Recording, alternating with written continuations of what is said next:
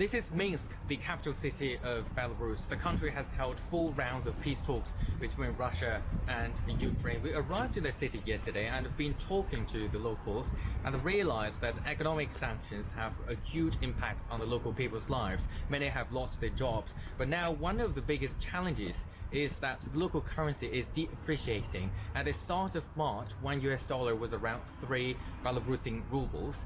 So now let's go into one of the banks to see if the currency, the local currency, is depreciating more. Паспорт есть? Документ? Да, паспорт. Я. У тебя паспорт. So первый банк следует сим-карт. Да. Я понимаю.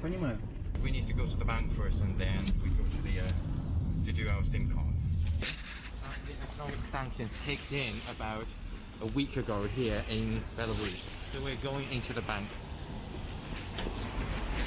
So the exchange rate now is 3.82, and that is $1,300. That will be 4,966.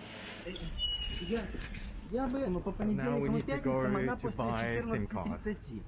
Вот, поэтому... I don't know how long it would take her.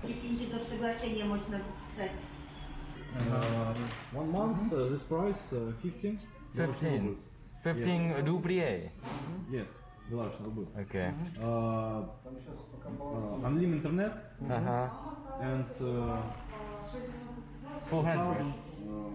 For the call, that is минуты во всё сети. Да, во все сети. 400 минут. Mastercard and Visa do not work in Belarus now because of the economic sanctions. So it is 35 for 2 SIM cards, but I have 50 here, but there is no change. So I need like exactly 30 ruble here. That is interesting. Okay. Thank you so much. Thanks a lot. I've changed some money and bought these same cards, and now let me bring you to one of the local supermarkets to find out if the food prices here are stable.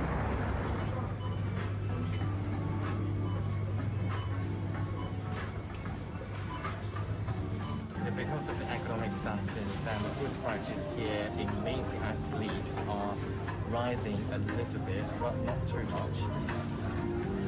Сырьгорика это стоил вчера.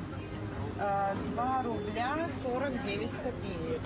Вчера 2 рубля, сейчас 3 рубля. 3 рубля, да. 3 рубля. На 1 рубль дороже. Растут.